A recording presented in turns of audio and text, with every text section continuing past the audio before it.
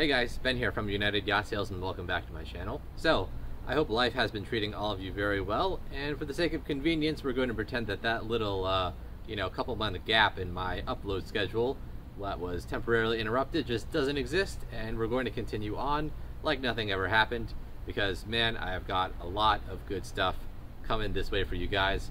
A lot of content, a lot of new discussion videos, a lot of interesting and cool stuff.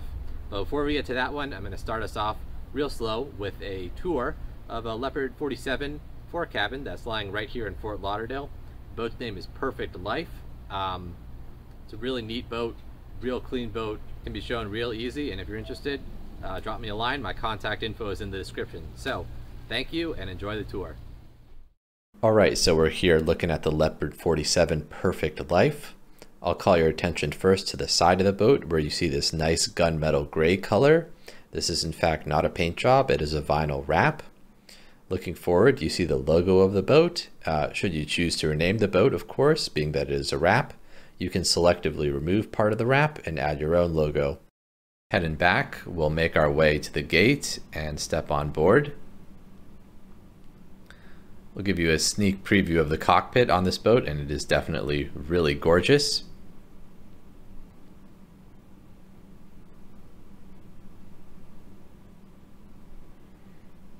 Given that this is a classic Leopard, you do have access to the mechanical space, and under there is the generator and the engine, as well as you can also access this by lifting up one of the aft beds. Now this boat, I'm told, has never been in charter, bareboat charter that is. However, she has done some dive charter, so you'll notice there's mounting racks for your scuba tanks as well as a grill off the side.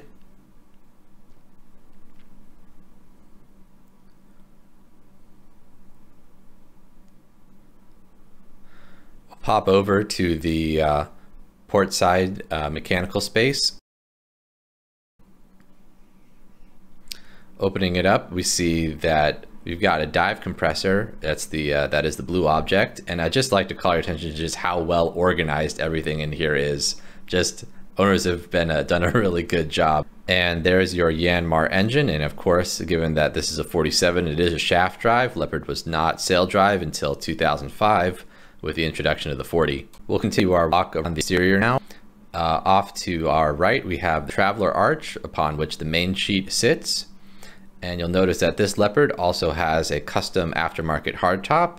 You've also got a real nice isinglass enclosure that encloses both the Dodger and both sides of the cockpit.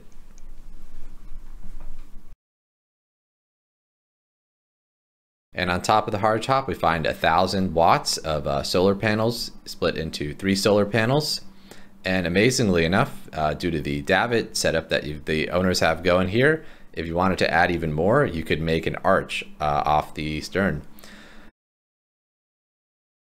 One of the quirks of the 47 is that it does have jib seats go to either side, so there's no real way to modify that as far as I know, so it's just one of the things you have to live with. Coming up to the foredeck, you've got a pair of bow seats, a split trampoline, and we'll take a look at the rig real quick. The 47 has a real powerful rig, definitely one of the faster Leopards ever built. And you'll notice the owner has also added steps all the way up the mast, so if you want to stop and work on a particular part of the rig, you can do that comfortably.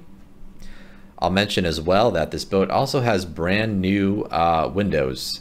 And I think for those of you who have been following a certain YouTube couple that owns the smaller version of this boat, you'll realize how convenient that is, and that you don't have to do that job yourself. So yeah, this boat has a brand new profurl furler, brand new sails, a brand new stack pack. The canvas on this boat just shows really great. It was really impressive. Coming down into the section I like to call the nose of the Leopard, you access the anchor and your anchor roller by lifting up that little compartment. And you have 2 more compartments. One, those are for storage. This third one holds your windlass. That's also been recently rebuilt. And there inside you have tankage as well as storage for, I don't know, boat hooks, fenders, etc.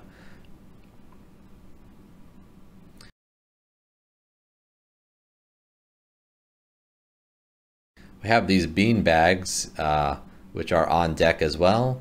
A great place to relax as well as protect the boat from hazardous docking conditions, I am told. Moving forward, you'll notice the remainder of your sheets minus the halyards go back to the cockpit and rest on this electric winch.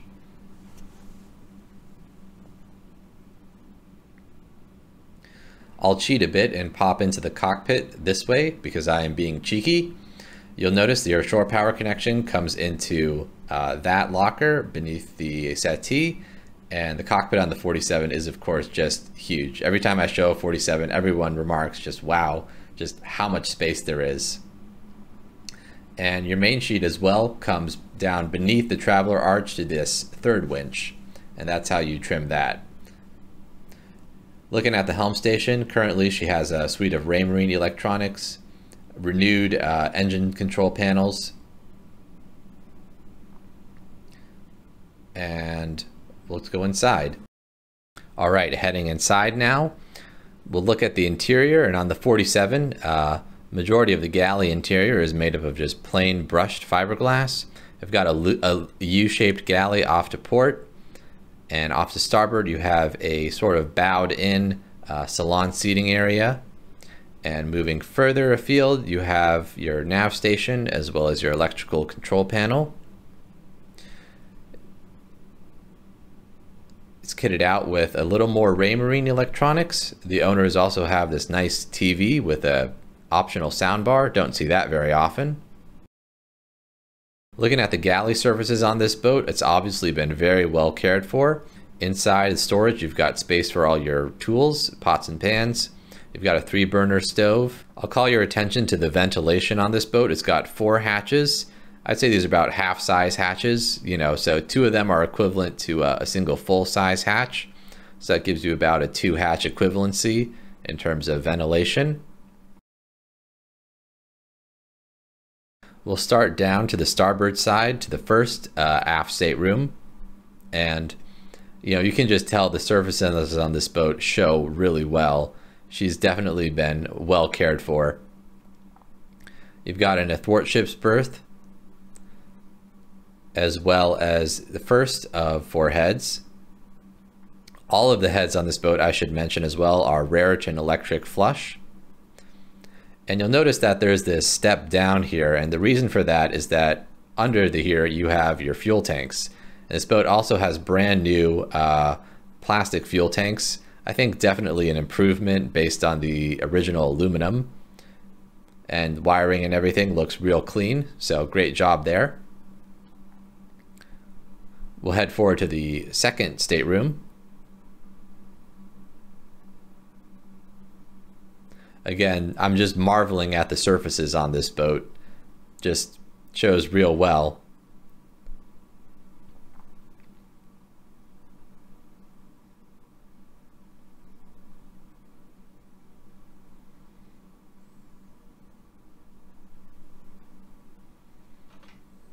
And another thing I'm sure you've noticed by now is that the owners have also added these LEDs that help illuminate the steps so you don't trip at night, and they're also a lot more energy efficient than, you know, typical incandescents, so helps when, you know, managing power on the boat. Well, heading to the port side, we'll stop and look at our cold storage setup. First off, you've got your built-in fridge here. The owners have also added a little 12-volt fridge off to the side for a bit of extra storage. And lifting up this fiberglass lip, you've got your drop-in freezer.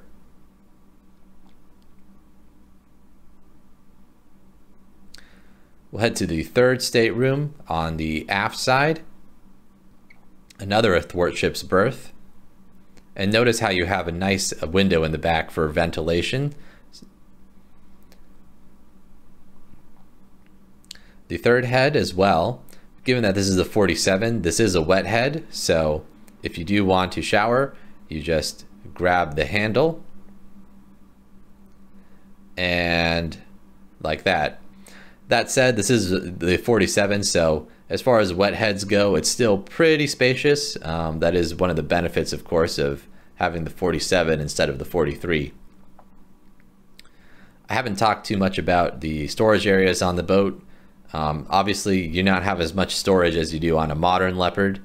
That's just going to be a bit more spacious, a bit more voluminous, but you can see you've got, you know, about 5 storage cabinets dedicated to each stateroom.